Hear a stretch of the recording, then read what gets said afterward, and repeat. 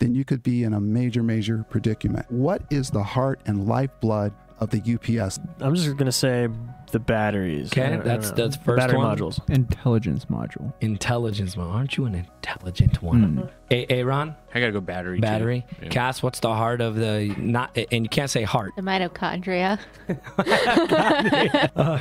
Well, everyone that said battery, they're in it. You guys are right. 100%. The battery is the lifeblood. They don't necessarily have to be depleted. Okay, they could be less. Yes. Okay, because of the environment inside of your data center, thinking you have 480 minutes of runtime, and that's what you're banking on. Yeah. Okay, if power goes out and you wind up with 200 minutes of runtime. Why is that important? You never know when the AC, when the utility power is going to come back on. So this allows a data center, the IT manager, to gracefully shut down his systems. Yes. Okay, so if you don't have what you think you have because you didn't take care of what you have,